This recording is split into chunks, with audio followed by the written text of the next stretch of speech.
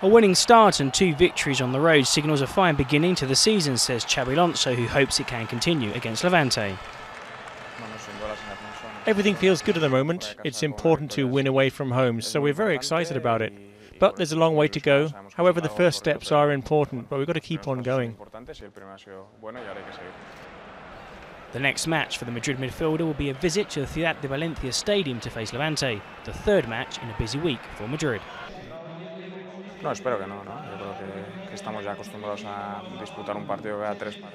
We're used to playing games every 3 days. The manager will pick what he thinks is the best 11. Making changes is his decision, but we're ready for the game.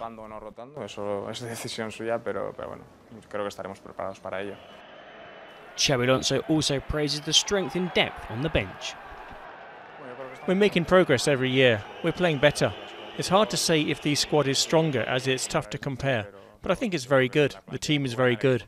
We have the foundations now, and we have to show it out on the pitch and have a very big season.